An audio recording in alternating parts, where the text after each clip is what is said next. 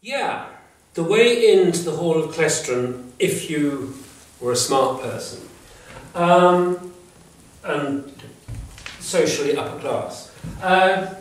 You've got the road coming from Orfa, Kirkwall, this way.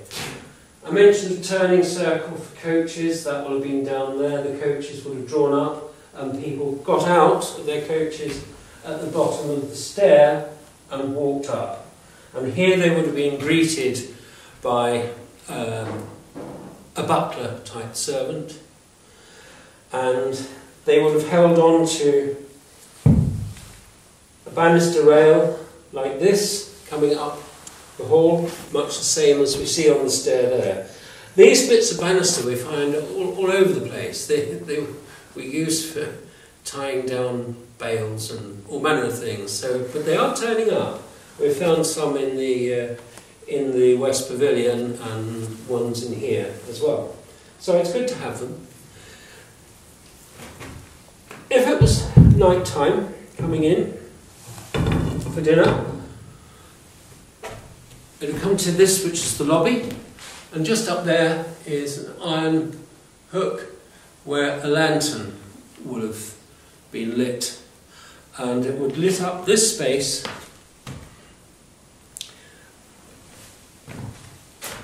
There's marks under here, yeah, just here, you can see that's a hole in the floor there, but there's a mark there where there was a partition wall coming this way, and there was a doorway here into a little dining room. It would have been a lovely fireplace there, not very nice now. It is very rotted. It's sandstone, again most likely from Brim's quarry on Hoy.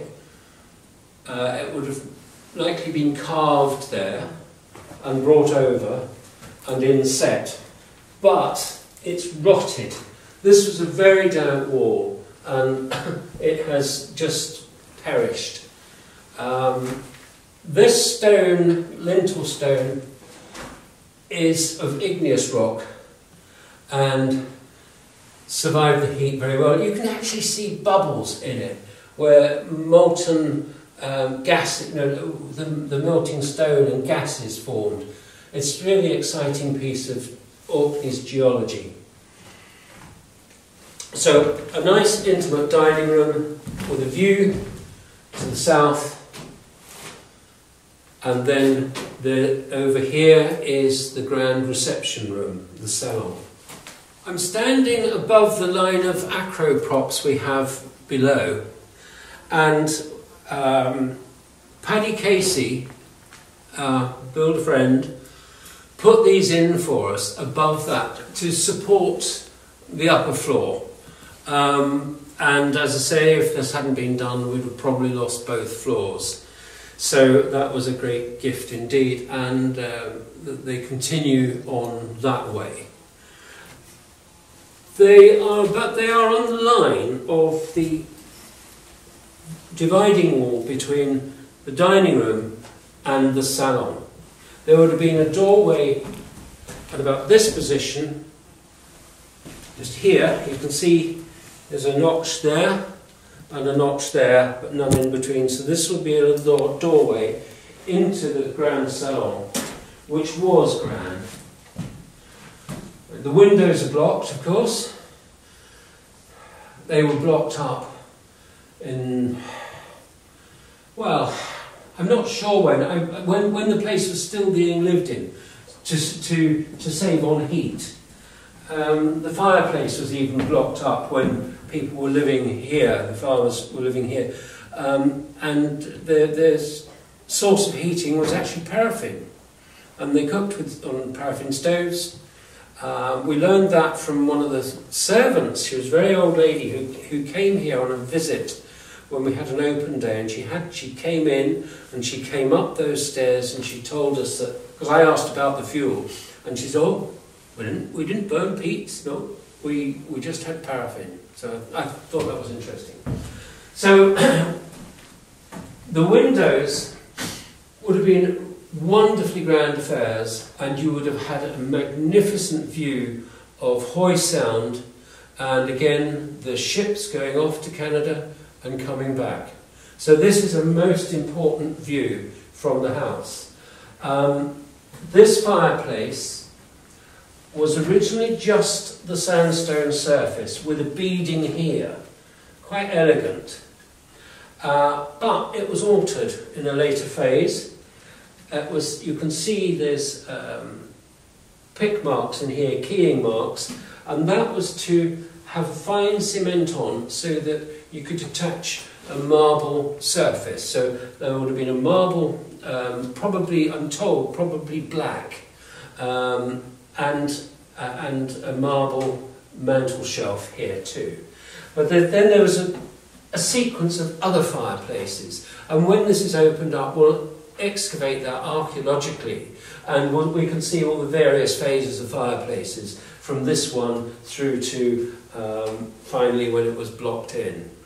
There was one Palladian mansion that, to stop the drafts, they shoved the library up the chimneys, and that certainly stopped the drafts, but it preserved the library. So, but I don't know that we have that here. Up there is the last vestige of the panelling. So from that we can probably do, well, we can certainly do a lot of reconstruction of the panelling in this room. The panelling, there's little wooden dukes going into here, which will have secured panelling going down to floor level. And we've got that, so there would have been shutters and all manner of things. So in the Georgian days, they had squarer windows, and there would have been 9 windows in this frame, but these are not original. They are of a later date, some maybe something into the 1800s, and these are the sort of windows that John Ray would have looked out of. So that is an interesting facet. This wall is, oh God, this is quite damp, although it's drying. I can tell you a short ago, last winter it was wet, but it's drying now, and that's because we had the wind and watertight works done 3 years ago. But because it's drying, there's a peculiar line here. You can just see, and there's another corresponding one over there, and there's a wooden beam across there. So is there a cupboard in there? It is possible. This window here was blocked up and made into a cupboard. It would have probably stopped the cooling effect as well. So that's blocked, made into a cupboard, but you've got the good wooden lintel over the top still.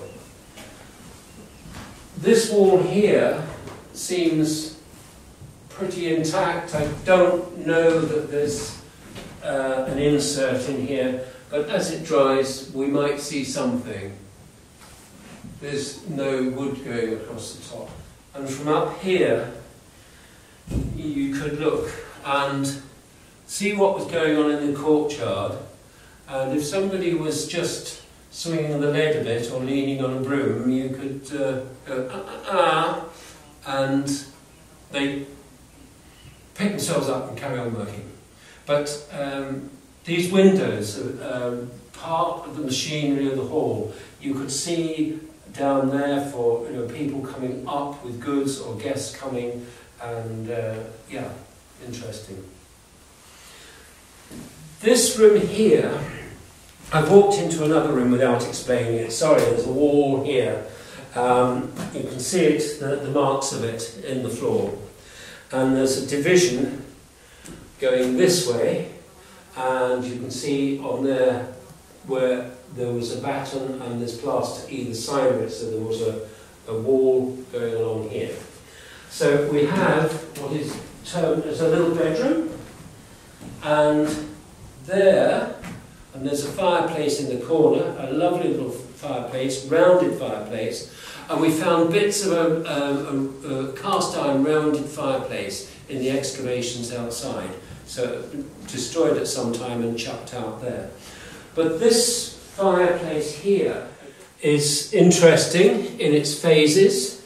Originally it was the Brims Quarry sandstone.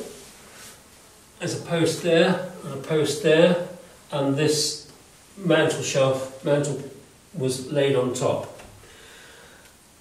At a later date it was drilled and wooden dowels placed. So that will have held probably a mahogany fireplace with a marble mantel shelf, and it is said that it would likely be white marble, because it was black marble was for the male dominated area and the white marble was for the ladies. That's what I've been told. But again, there's a nice chimney breast here. There was a hole up there so that somebody could sweep the chimneys at times. So we've got the nice plasterwork here and there with the division where the end of the wall butted. So I've gone through another wall, which, as I explained, was there, into what's called a dressing room. And there's a nice little fireplace, that's the little oval top fireplace, rounded top fireplace there. A window with a view to the east, and there would have been a wash basin and ewer in here, along with a commode and maybe a little wardrobe for clothes and things. So it's a nice wee ladies' room. I haven't yet spoken about the partitions which still exist. So we'll do that now. Here we've got a door frame which gives us a good, the size of the doors. There's little bits of hinges and brackets. So we have that, and that seems to be original.